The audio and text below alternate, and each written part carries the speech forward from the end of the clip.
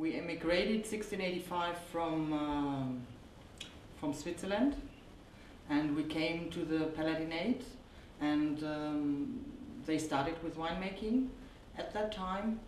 And we are at that house since 1737. It's built. It's one of the oldest houses in our little village. And now we have the 11th and 12th generation.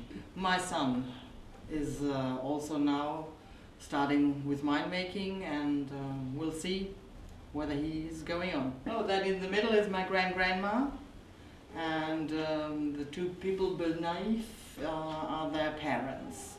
And the pictures are at the end of the 18th century. I was one of the first female winemakers in the Palatinate, and I studied winemaking, and my first harvest was 1984, and I like my profession, and since that day I'm making wine.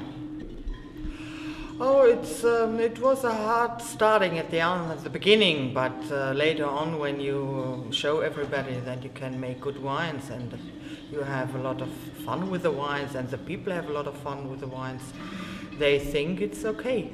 Okay, so you had to prove yourself maybe in the beginning. Yes, okay. Because it's normally a special man's profession, and doing the work in the cellar, normally a lot of only men do that. No, of course, but it's not only dogs and cats. The main thing is in my keys, where the taste for the wine I have is dogs. So, yeah. And also cows. So I can find my key to open and to find out what the wine is. When the harvest is starting, and when you hear the bubble around, when the first juice is starting with the fermentation and the bubbling is going on, and yes, these are all my child, and every child is a different way. So the wine is like a child for you. Of course, of course.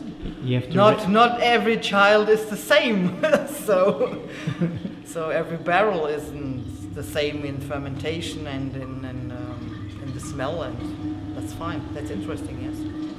I started with my first vintage 84.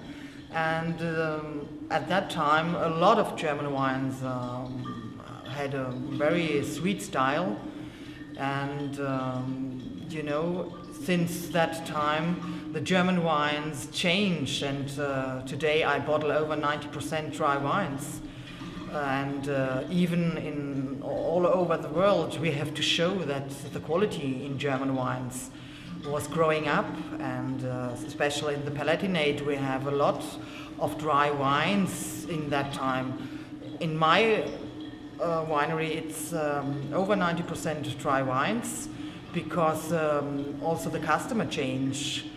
You have a lot of dry wines coming into Germany, and so the thinking and the young generation, they go outside to look in South Africa, in Australia, and they came back and they know only the quality is to be very perfect, and so also the taste of the people changed, and today you have a lot of dry wines, whole Germany, special also here in the Palatinate.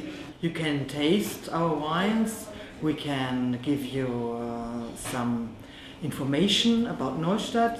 I give you some information where you can have a good meal and where you can sleep.